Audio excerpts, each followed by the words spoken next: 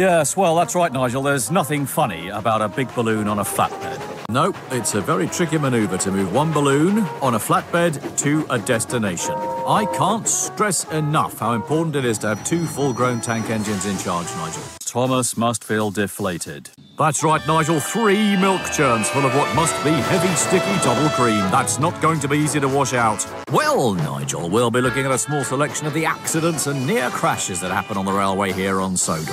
Or it may be a small railway, Nigel, but it has many engines. It's like the saying, you know, too many cooks in the kitchen spoil the broth. No. Yes, well, here's Hero working hard as usual, totally unaware that he's picked up some extra cargo in the form of a giant globe.